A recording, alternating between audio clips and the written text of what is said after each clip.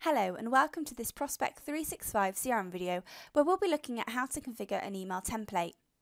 Document templates help to ensure all messages being sent to your customers are on brand, whilst also saving CRM users time and effort.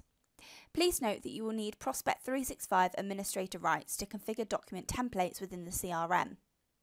To start editing your email templates, click on the settings icon in the bottom left-hand corner. Once within the Settings Centre, navigate to the Emails and Documents section. Then scroll down until you reach the Document Templates Configure option.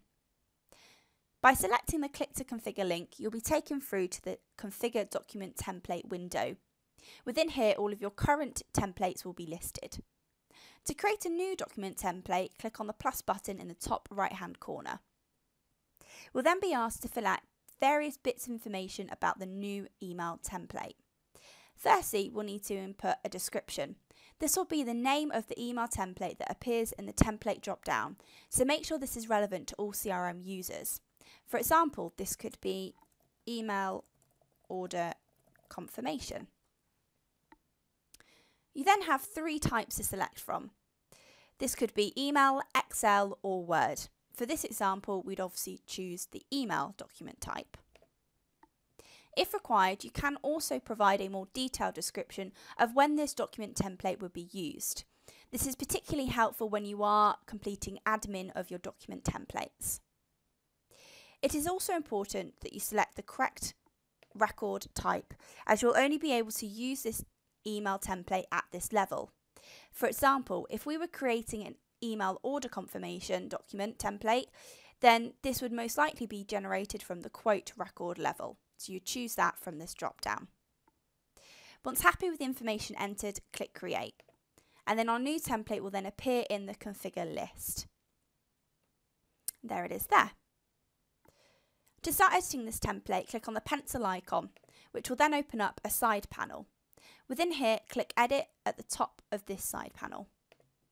This will then open the Edit Template window, where you can start typing out the main body of the email within this section. You have rich text options along the top of the email editor as well, such as different fonts, different colours and different font sizes. We would also recommend using the search and replace fields where you can to help save time. On the right hand side, you have a tree-like view of all the possible search and replace fields, all linking to the record type that this template will be used against.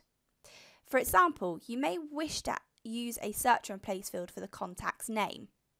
So if we keep scrolling down to the contact section and then expand that out, within here we have a search and replace field for forename. By clicking on this search and replace field, it will then add it to the main body of the text, where you can then change its font size and colour, etc., and locate it within your main body of the email. Once happy with your new email template, click the Save button in the bottom right hand corner.